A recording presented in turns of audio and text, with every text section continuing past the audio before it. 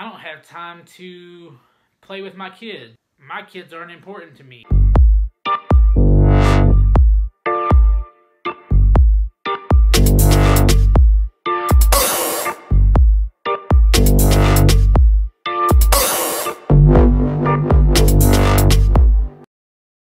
What's up, guys? Welcome to the video. EJ here with LTL Fitness. This video is going to be a little bit of a follow-up to an Instagram post I made. So whatever days this is uploaded or whatever day you're watching this in the future, maybe go back to our Instagram February 8th of 2017 and you'll see the post that I made. And it's a little bit about excuses and why you should change your mindset about excuses. So in the post, I talked about how when you say things like, I don't have time for X, whether it be for some people, they'll say, I don't have time to go to the gym. I don't have time to meal prep. I don't have time to, for me, it's reading. I'm not perfect by any means, guys.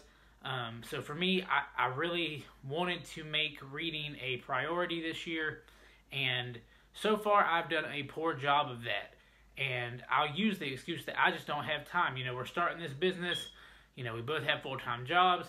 I have kids, and I'll just make all these excuses that I don't have time to do this. But basically, what I want you to do the next time you say, I don't have time to do whatever it is, try changing the verbiage and saying that that thing is not important enough for me to do right now, or I'm not going to make time for that because it's not important to me.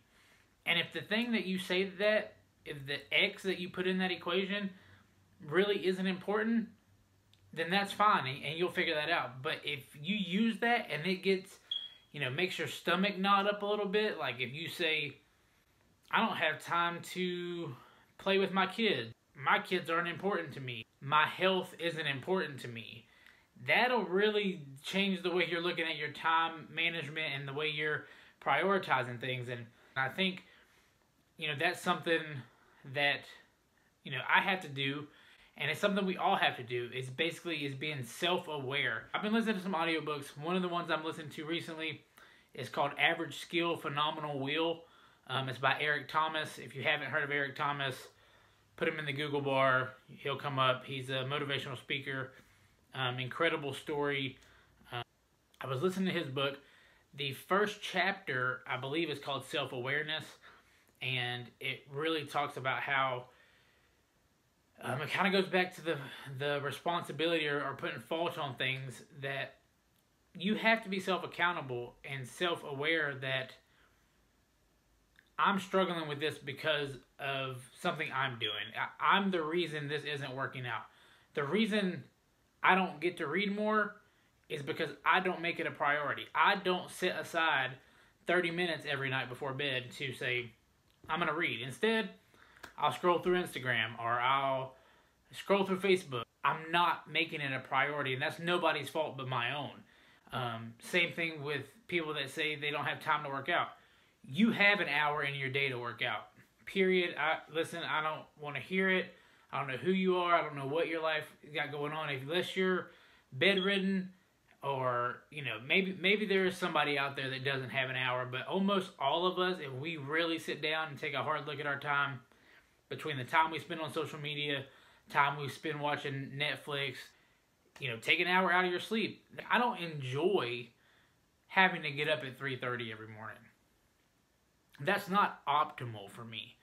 It's not something that I look forward to all the time. I mean, it's not, if I had my way, if it was EJ's world, if everything that happened in my daily life was my call, trust me, getting up at 3:30 in the morning would not be part of that routine. But because of the responsibilities that I have in life, between my family, my job, this business,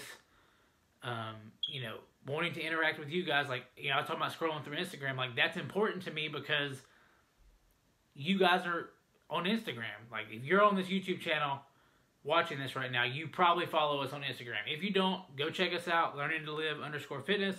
We're very interactive on there.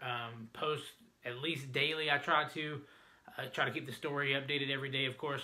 But I enjoy interacting with you guys on that platform. So that is something that's important to me that I want to make time for. But I do sometimes go overboard and waste a little time on there where I'm not interacting. I'm just scrolling, or I'm just, taking some personal time on it, that I could be being more productive, whether it be in the business, whether it be reading, whether it be spending family time. Like, there's better things I could be doing sometimes with that time. And I think we all, if we break it down and get serious about something and take a hard look at our schedule, we can find an hour to do, those kind of things. All right, guys, that's going to wrap up this video. I could go on and on and on. It's really just, this subject fires me up, but I really would love to hear you guys' comments below, what you guys think. Challenge you guys, what have you been making excuses for that you're going to change and you're going to start making time for and make a priority in your life? I'd love to hear it down below. Remember, guys, LTLapparel.com. We appreciate all the support. Links to all our social media are going to be down here in the description.